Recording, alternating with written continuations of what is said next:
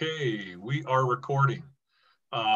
First of all, welcome to the comms workshop. My name is Rick Ebel. I'm the DSO comms. And today's workshop is, we're pretty much going to talk about what we're doing in comms. And my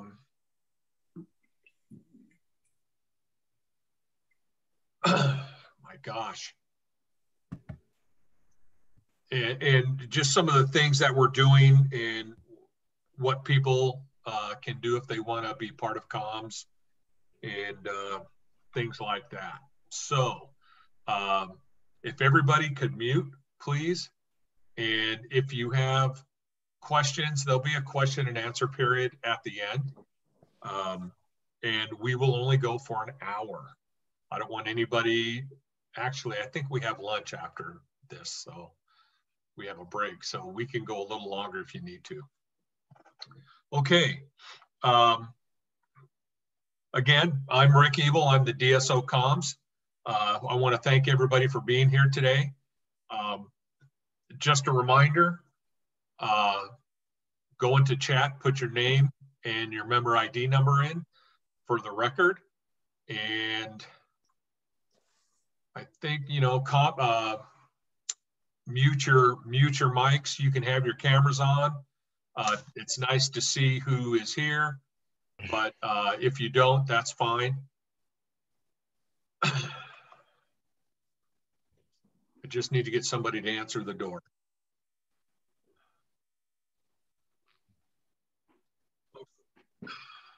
The last class was still going, so people just had to leave out of it. Okay. So, what class was that? Leadership. Okay. Paul Saba. Paul Saba, gotcha. Okay. All righty. For those who just came into the room, again, I'm Rick Ebel, DSO comms. This workshop's pretty much going to consist of what we do in comms here in D11 South, how people can get involved and get active in comms, and some of the other things that we have going on. So again, mute your mics, if you would please. We'll do question and answers at the end. And to start off, I'm going to talk a little bit about the vision that the district has for comms in 2021. Essentially, the district is here to support the divisions. The divisions are the ones that we would like and we want to be running the comms program in each of their divisions within the district. We are, though, here to support those divisions. So if there is anything division needs that district can help with, by all means, contact me through the appointed chain of leadership, you know, through communications, and I'll see what I can do to get that done.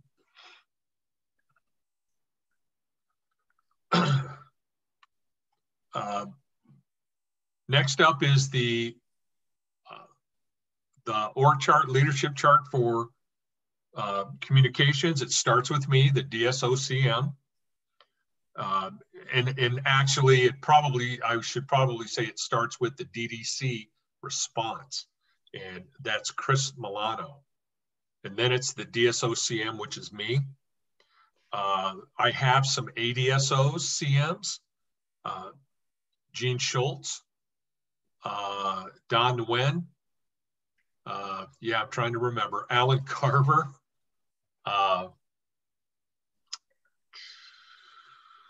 gosh, I have at least two more, and it's horrible that I just can't remember their names. Don, gosh, down in Division 1. Don Theriot. Don Theriot, thank you very much. Commodore, I appreciate that. And then I have another ADSO, Richard and Duncan. I'm, by the way, if you don't know, I'm horrible about remembering names. So those are my ADSOs. 3 of my ADSOs are geographical, so they support LA North. 1 supports LA South, and the 3rd one supports San Diego Inland. So Alan Carver is LA North, Gene Schultz is LA South, and Don Theriault is San Diego Inland. My other 2 ADSOs support the program in a couple of other ways. Next up, we have our DSO-CMs. These are the communications staff officers at your division level. I don't know all of them off the top of my head, and whatever division that you're in, you should know who that person is. If your flotillas in your division are having an issue and their FSO-CM, which is the next level down, can't help them, then they need to go to the SO. So the chain of leadership there is DSO, ADSO, SO, and FSO. It goes up and down. So what does it take to be involved in our comms program? Well, in order to be involved, you need to be a TCO and take the TCO PQS. And that's really the start and the only way that you're going to get a call sign and be able to have a radio facility. Another thing that is suggested, but you do not have to do, is you can take AUX-COM. And the AUX-COM class is, it's a good class. It's a lot of theory on communications. They talk about VHF, HF, propagation signals, antennas, things like that. Again, it's not required, but I would suggest that anybody who wants to be involved in the comms program, take that class. The other benefit of taking that class is that it is a requirement to get your AUX-OP qualification. So if anybody new wants to do that, wants to get involved, I would suggest and recommend that. So once you do your TCO PQS and you become a TCO, what's your next step? Well, your next step, it's kind of twofold. First, you want to figure out what kind of a radio facility you want to get. And you need to keep in mind that a radio facility must be Part 90 compliant. And then once you get that, you have to put that radio facility, if you want to participate in any auxiliary communications, nets, or other communication programs talking on an auxiliary frequency, you have to put that radio in with an offer for use and an inspection request. The only people that can do inspections in the Coast Guard Auxiliary are TCOs and members who have taken AUX-COM prior to August 1st, 2008. And they have to be either a flotilla staff officer, an SO, an ADSO, or a DSO. Not any member who's a TCO can do an inspection. Inspections are done through AUX Data 2, although we do have a Form 7004 At this point now, that 7004 is used as a guide worksheet, if you will. You put all your information down on that. As far as your radio facility goes, make, model, serial number, location, what kind of radio it is, VHF, those types of things. And then you get it inspected. So that information has to be entered into OxData 2. And some folks are having some struggles with that. And we do have that process on the district's website on a presentation that our DSO-CM, Chris Mather, performed for us, gosh, about a month ago, maybe. And it's pretty clear on what needs to happen and what needs to be input and how the process works. So getting that radio facility inspected and offered for use, accepted. Now you have a radio facility that the facility has been assigned a call sign. But if you want your own personal call sign and you've completed TCO, the TCO PQS, or you have Oxcom prior to, like I said before, August 1st, 2008, you're qualified. And there's a new call sign request form that will be out probably this next week. Needs to be filled out and sent in to me, and I will get that call sign assigned and back to the member who requests it, probably within a few days of getting the request. So that's the process pretty much for a VHF facility. HF facilities are a little more complicated. There are other requirements involved that have to do with antennas and other information, things that you have to have with that HF facility.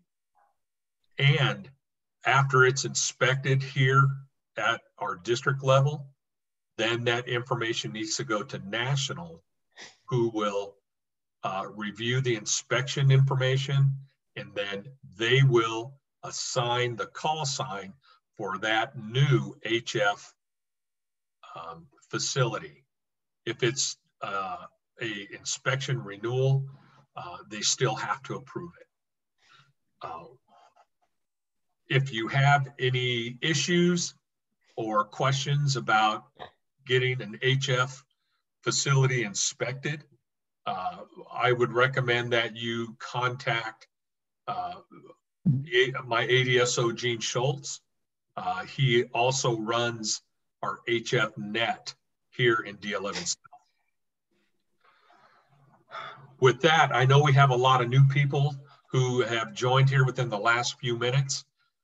If you haven't already done so, go into the chat and list your name and your member ID number, please, so I know who was here on the workshop today. Okay. Let's talk a minute about division nets. Some of you, I'm sure, remember that at least down here in LALB South, we used to do the D11 South district net. That net has been divided up amongst the divisions. The divisions are now responsible for running their own nets. So the divisions that I am currently aware of that have their own nets are Division 1, 5, 6, and Division 7. I know Division 11 is working on their VHF net, and that should be coming up very soon. Divisions 4 and 12, I know the southern portions of those divisions can hit the Yankee Sierra repeater that divisions 5 and 6 use. And sometimes division 1 can also hit Yankee Sierra. And we do have a couple of folks up in division 7 who can hear that net from 5 and 6, but may not be able to check in on it. Divisions 9 and 10 at this point in time do not have nets. There is a process out there called Ventrilo. And John, if you want to jump in, if I mess up Ventrilo here, by all means, you're the expert on it, not me. But I believe Ventrilo requires some computer equipment and some software. John, you just want to tell us really quick what that's going to involve, Ventrilo? Sure, sure. Thank you, Rick. Ventrilo is a voice over internet protocol, VoIP program that we use to initially, we use it to link repeaters. Excuse me. We used to have a link in Phoenix so that folks in Phoenix could talk on our repeater and vice versa. The link in Phoenix has gone away, but we still have the program operating, and it allows anybody with a computer to use their computer, microphone, and speakers to link to our Yankee Sierra repeater, because I maintain a link here 24/7. So anything that comes in over Ventrilo automatically keys the repeater and allows people to talk. We can assign a username and a password to anybody that requests one. You can request it from me or from Richard Duncan. In the past, there were also a couple of phone and tablet apps that worked with it that made it really slick. You could actually talk on the repeater from anywhere in the world on your phone, but those apps are orphaned now. They're not maintained. And when Ventrilo did a software upgrade, they don't work anymore. So right now, the only way to do it is with a computer that is running Windows. The Ventrilo program is free, doesn't cost anything. And there's no subscriber fees or anything that we have to pay. So it does allow people in remote areas to talk in on our Yankee Sierra repeater, which has the widest coverage of all the 4 repeaters. And I had one other thought, but I forgot what it was. You can also check in on the nets by using Ventrilo. Oh, I remember what it was. You also, if you're in another geographic area where you have other auxiliary members that have VHF facilities and are within simplex range of you, you could set up a simplex link at your home running through your computer that would allow anybody that can reach you simplex to also use a Ventrilo account. And then the third level, the highest level, is where you actually set up a link to a repeater, which gets kind of involved and requires a modified signal link box. But those are the 3 ways people are used to use Ventrilo. Right now, there are only a couple of people that use it to check in once in a while, but it is available and it is a pretty neat program. And it allows people pretty much anywhere to talk on our Yankee Sierra repeater. Thank you, John. I hope that helps everybody out. Like I said, I'm not a Ventrilo expert in the least. Yeah, Tom? I just was wondering whatever happened to the WAVE program. I haven't heard much about that. Maybe John knows more about that than some of the other people. The basic answer is nothing. We went through a period. WAVE is another voice over internet protocol that is run by Motorola. And that would also allow any phone anywhere in the world to talk over our repeaters once it's all set up. We did a test where each division had a couple of days where they could practice using WAVE on their phones. And all those results were sent international. The folks in New York are the people who are in charge of that. And the last time I asked about it, they said they had all the results, they were looking at them, but it's kind of complicated because it involves negotiations with Motorola and what it's going to cost. That would have a cost for individual users. So they're weighing all of that, and there has been no information that I'm aware of. Okay. Thank you. You don't do that. don't bang at people's door like that. That's a doorbell. Felix, can you mute your microphone, please? That's cool. I need everybody to mute their microphones, please.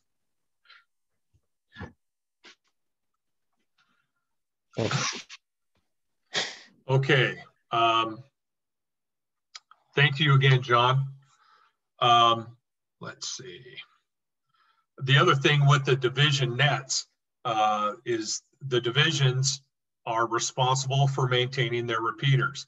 I think the divisions were maintaining the repeaters in the past anyway, but now that responsibility is officially theirs.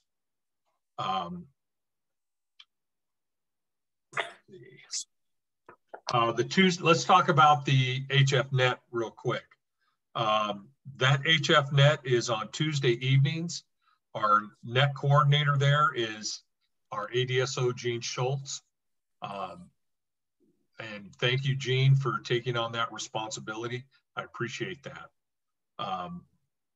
So if we have some HF operators that are here that have not participated and would like to, contact Gene and he will be able to give you more information in regards to the net, the time, the frequencies, and so on. Although I think all of our HF folks at this time get communications from Gene on that. Okay. One of the other things was in the vision that we have in D11 South is to obviously not only increase the number of members that are TCO qualified, but we also want to increase the number of members who are TCO qualified to become watch standers. Now, there's a couple of different ways our members can be watch standers at a couple of different locations. First off, they can do watch standing at one of our auxiliary sites. And a good example is Radio Station Newport and Station Gracie. And you can be there, you can provide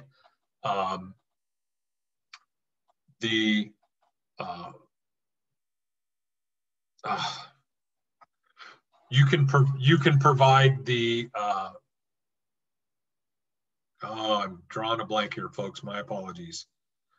You can provide the support for auxiliary patrols, surface patrols, when the Coast Guard really doesn't have a lot of time to do that because they're busy doing other things. So that's one way. Another way to be a watch stander is to contact the sector, the sectors or the stations that are out there, and go on to the Coast Guard bases and be a watch stander for them, as such as LALB down in San Diego and Station Channel Islands. All those areas need watch standers to provide assistance and also to provide the radio guard, and that was the word I was thinking of, for our auxiliary folks. Another good example of radio guard that we provide for our own folks on patrol is out at Lake Silverwood. I know Division 11 provides their own radio guard out there because they're not gonna be able to get with the active duty on that for radio guard. So Division 11 has their own equipment that they take out to the lake, nice trailer, plenty of radios, and they provide guard for their surface operations folks. Plus, it's always a great way, being watch standing on a base, to interact with the active duty folks. They like having us there.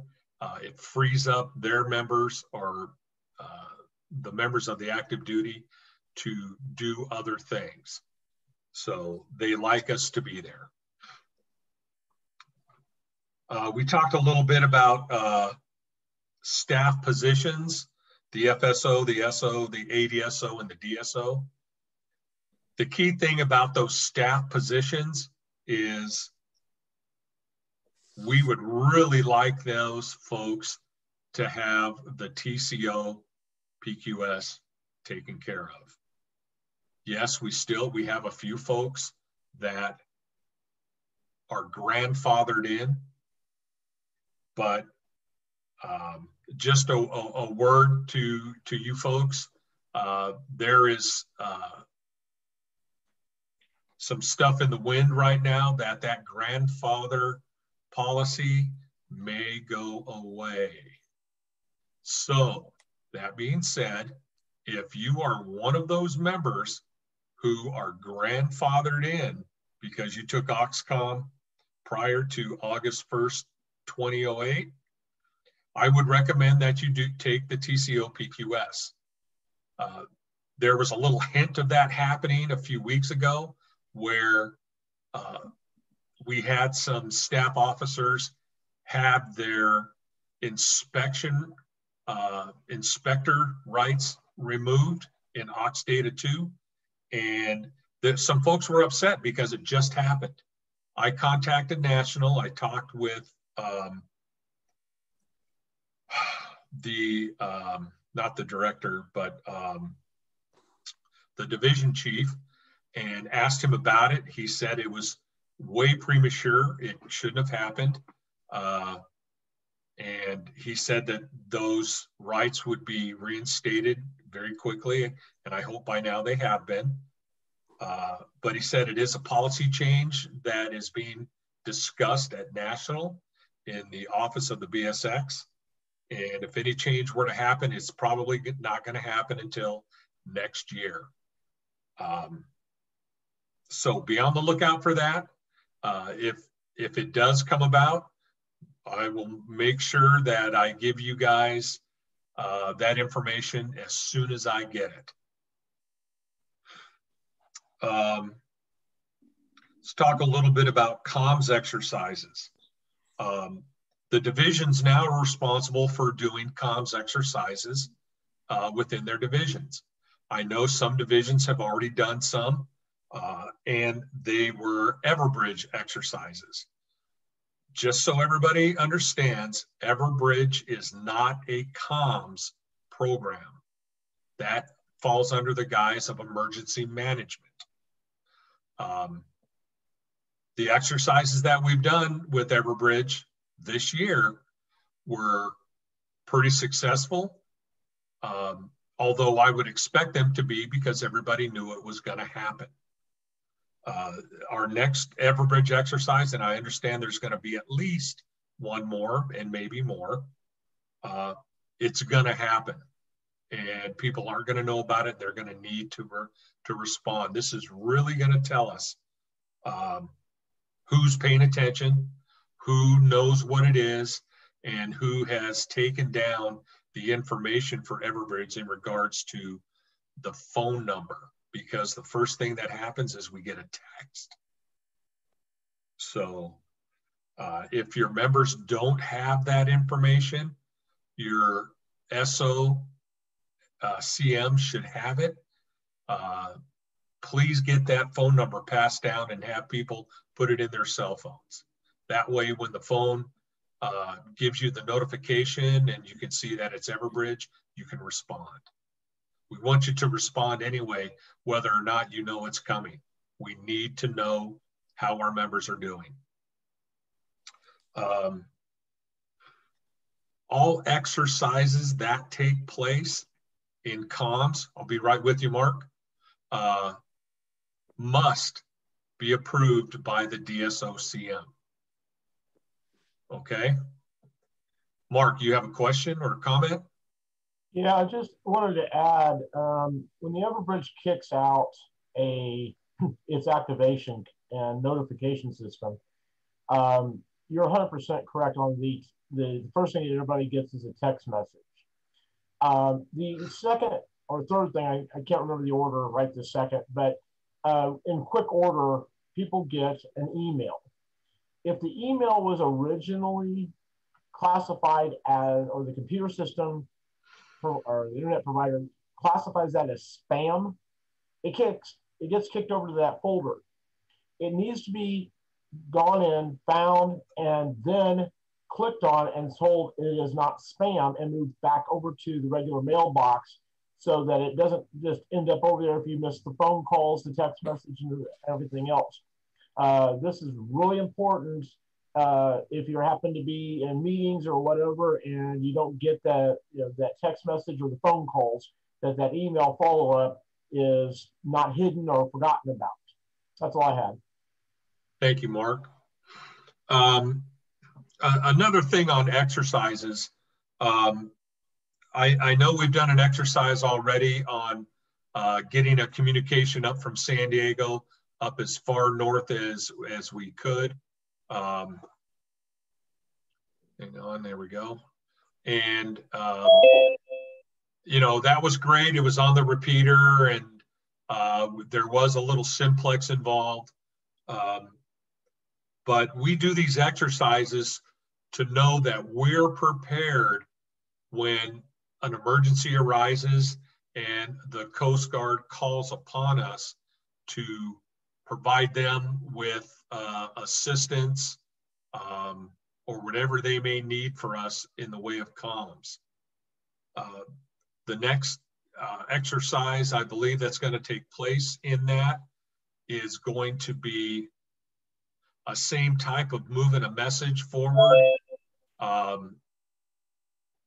but strictly using simplex. Because folks, to be honest, when the you-know-what hits the fan because of an earthquake or something like that, we may very well lose our repeater capabilities. And if that's the case, all we have left is simplex and HF. Well, we have more people with VHF than we do with HF.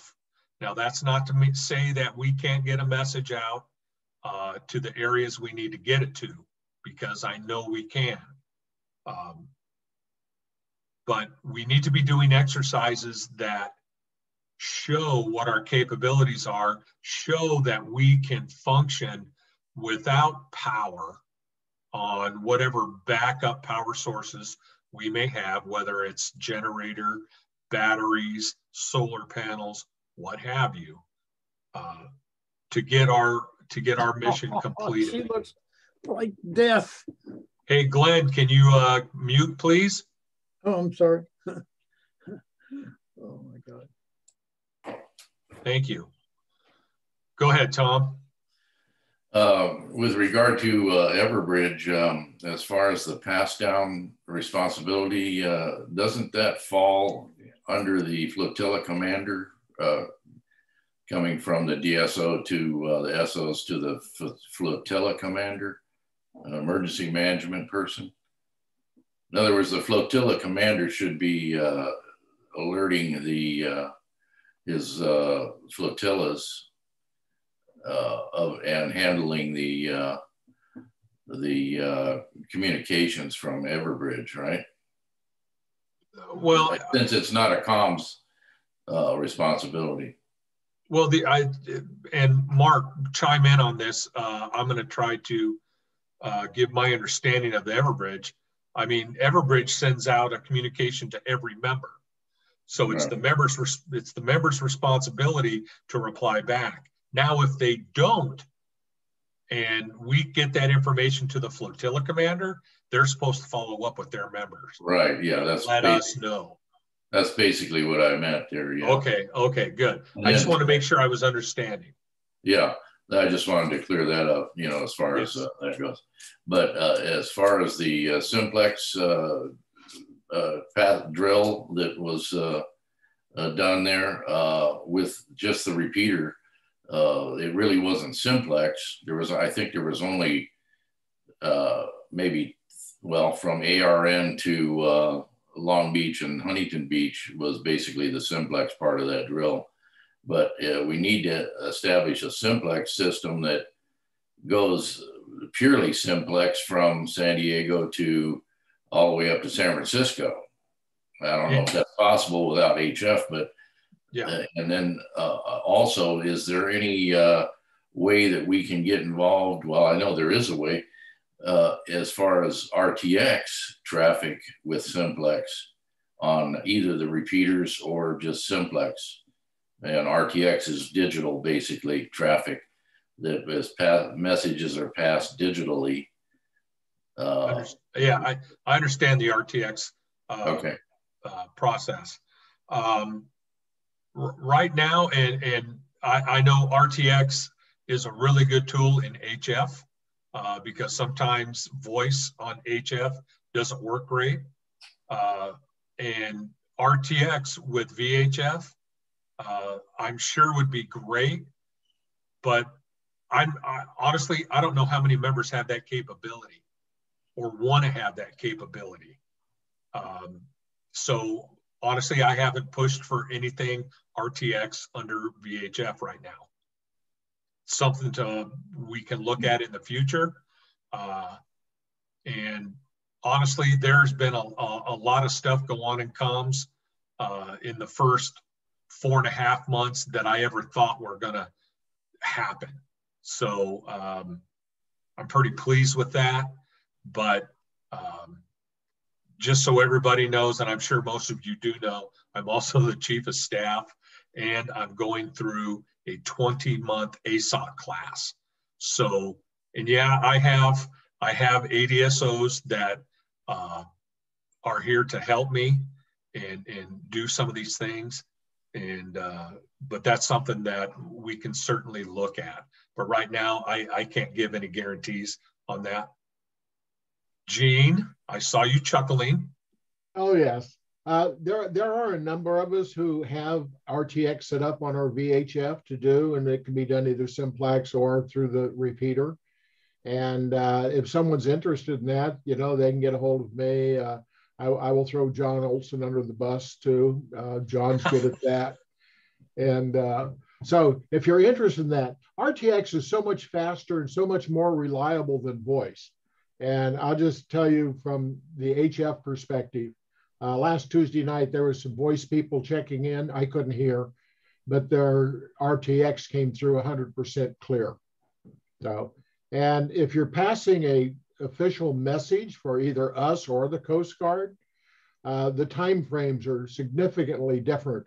A voice message can take anywhere from 30 to 45 minutes to get done, and an RTX anywhere from 3 to 5 minutes. Okay, Gene, thank you. Okay, I want to let everybody know on exercises when we do them.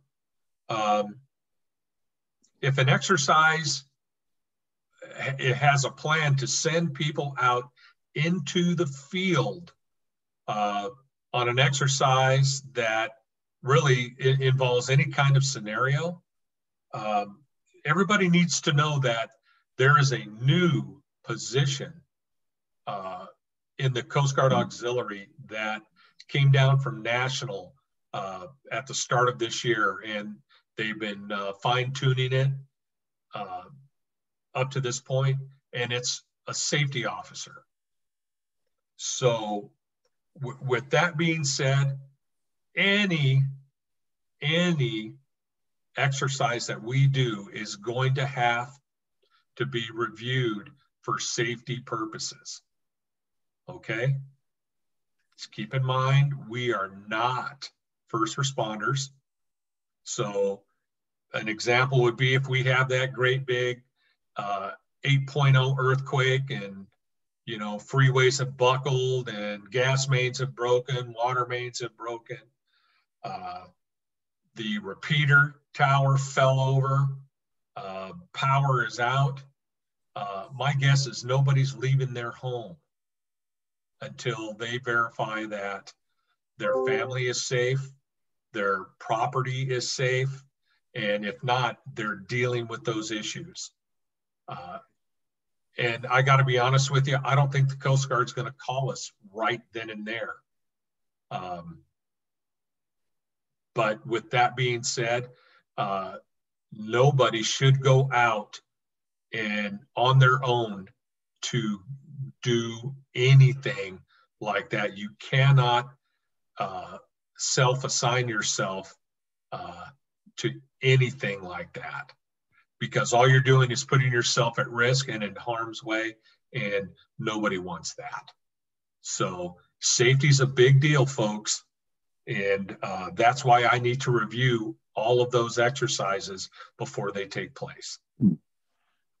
Okay, enough about that. We have about 17 minutes left. That's about all I have for everybody here. It's kind of my introduction to comms in D11 South. Does anybody have any questions? Gene Schultz. Yes, on the simplex on VHF, Yes. just to let you know some of the capabilities, in an exercise with Sector San Diego, I was able to make contact with the antenna on my car and a handheld at 5 watts from San Diego to LALB. So awesome. Depending on what's in your way. So each one of the SOs throughout the district needs to kind of get together with their comms people and create a map of who can contact who on simplex. And then that map is something that we can use later on to develop an overall plan for emergency contact. Very good point, Gene. And that's one thing each division does need to do is the SO needs to get with all of the FSOs and put together an exercise where people can be at home and you do this simplex to see who can talk to who, and then get that information put together and get it passed up the chain. And that way we can put it together as a district and see who can talk to who. That's a great point, Gene. Thank you.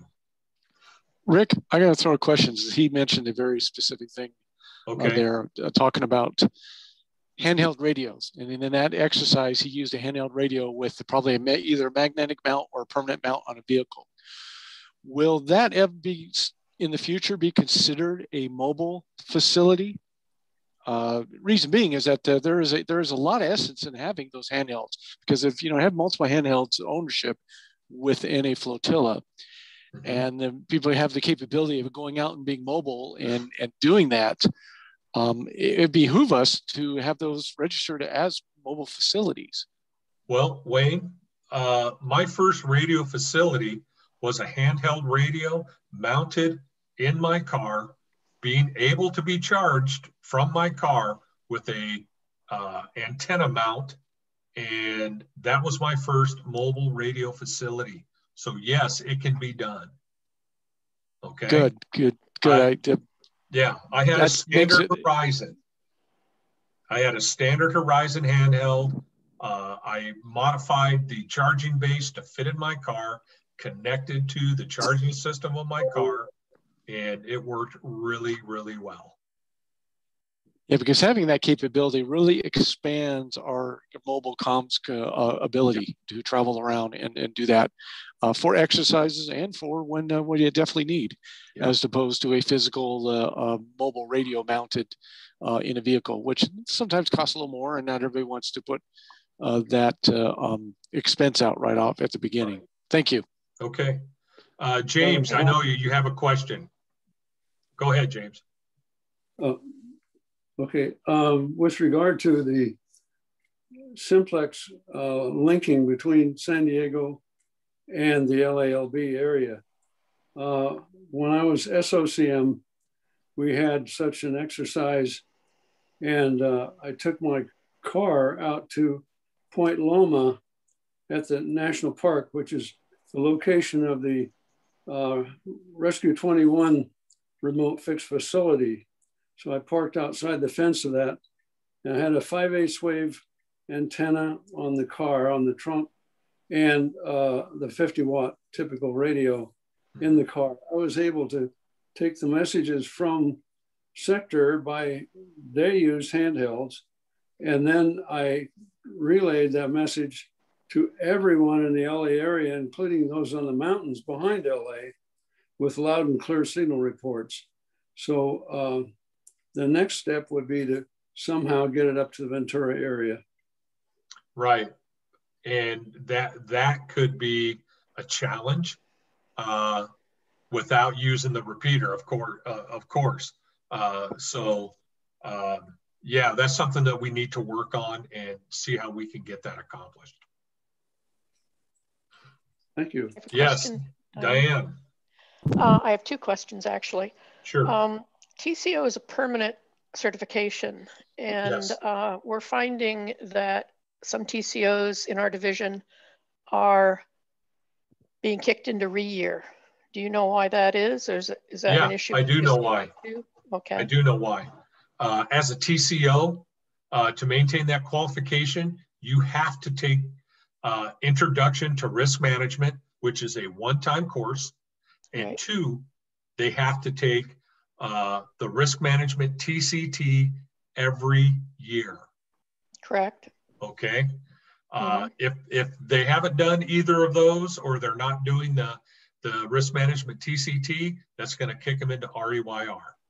Okay. What about the annual ops workshops, if they're required for operations people?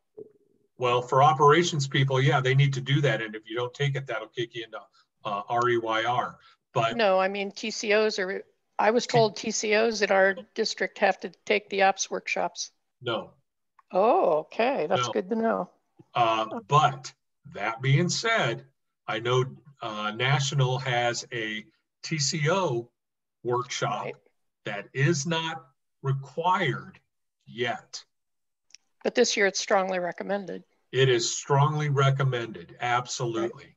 Right. Okay. So that workshop can be done, probably takes a couple of hours.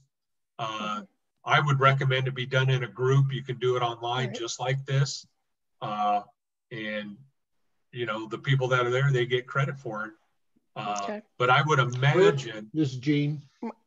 Yes, Gene. In the past, the operations workshop has been required of TCOs who request orders.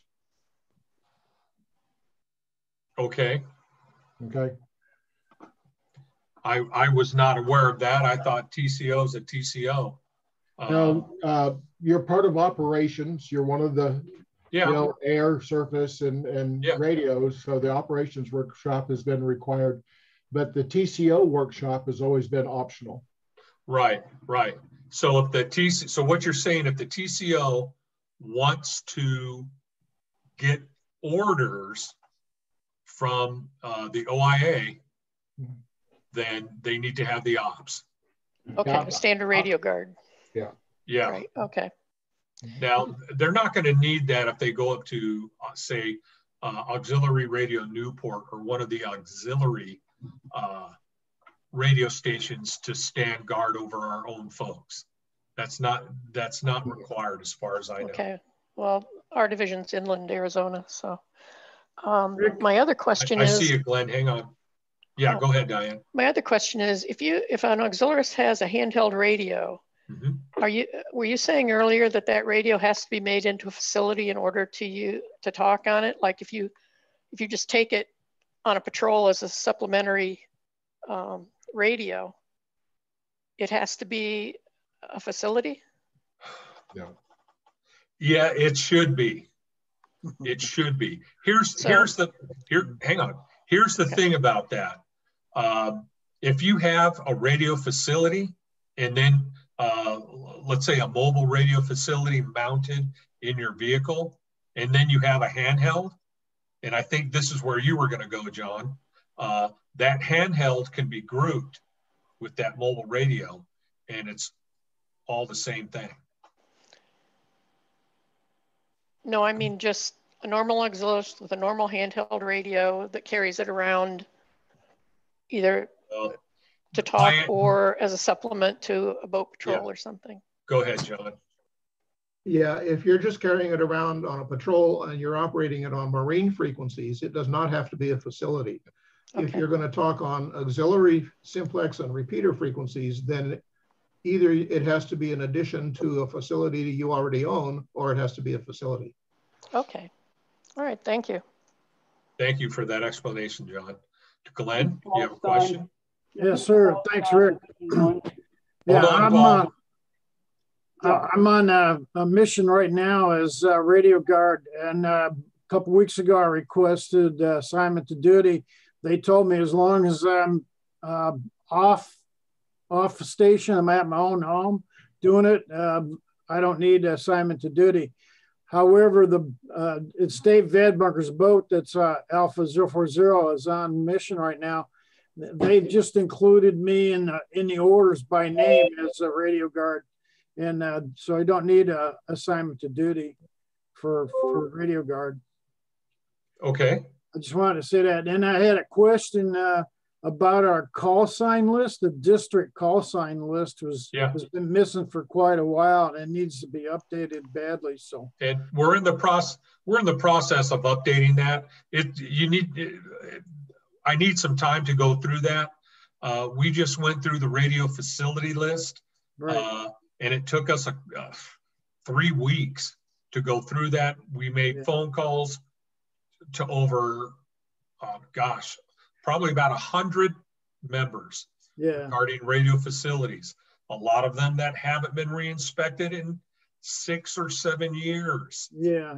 So that list is getting cleaned up. The next chore is going to be the call sign list. The latest and greatest call sign list was put together by John Olson, and that's the one we're going to work off of. Okay. So John, I may get in touch with you about that if I have any questions. I do have a copy of it. The process of getting a call sign assignment, like for Chris Gilbert, you assigned him a temporary call sign for about 5 minutes, and then you assigned him a permanent. That was great. No problem with doing that. But why couldn't we do that for everybody that comes along? What do you mean, everybody? Well, like then a couple of weeks later, Bob Branham requested a call sign. He got his temporary, and he kind of liked that November Quebec call sign, and he wanted to keep it, but we wound up changing it to Sierra X-ray. I just wondered what the process was on assigning. Is he a TCO? Yes, sir. Okay. Both of these guys. Not really sure why that happened that way. Okay. I have put into place just a district policy with call signs that if we're going to issue a temporary, it's going to be a Zulu call sign. Okay, that sounds cool. That's a good idea. And then once the member has completed their TCO, then I will reassign them a permanent call sign. But I want the Zulus reserved for those members who need the temporary call sign to go through their PQS. Okay, from 77, you got about 3 more people in the pipeline. You should be requesting a call sign pretty soon. Okay, I will be getting out the request for a call sign form. It's a district form. I had a lot of help from 040 Sierra Hotel. Go ahead. Had a lot of help from Don Nguyen and the other ADSOs in putting that document together. Alpha 040 Sierra Hotel. I do not have your guard. Call Channel Islands Coast Guard over. Copy that, Sierra Hotel. We will get that document out.